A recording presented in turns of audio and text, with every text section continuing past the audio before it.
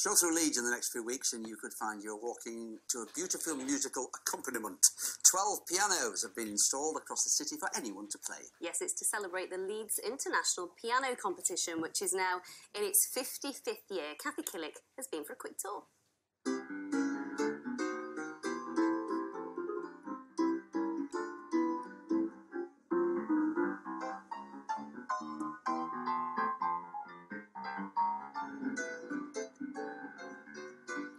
Great pianos, 12 great locations in Leeds. The great music will depend on you, if you fancy a go.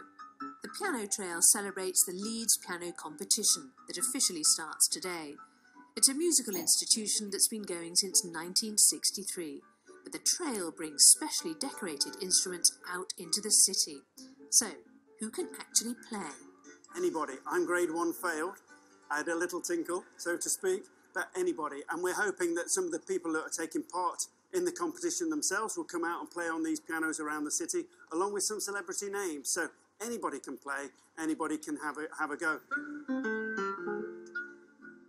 Pop-up performances are also part of the mix. The Alex Fisher Trio studied at Leeds College of Music. Now they're more than ready to go public, and the pianos give them the opportunity.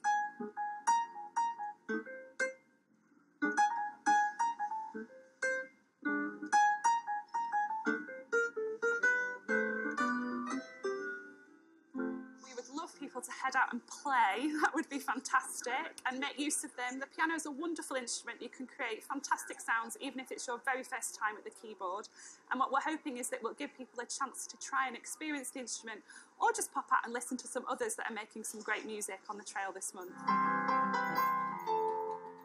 The piano is so versatile. Whatever your love, it delivers. Classical, jazz, Latin, rock, you name it, it's all welcome on the Piano Trail.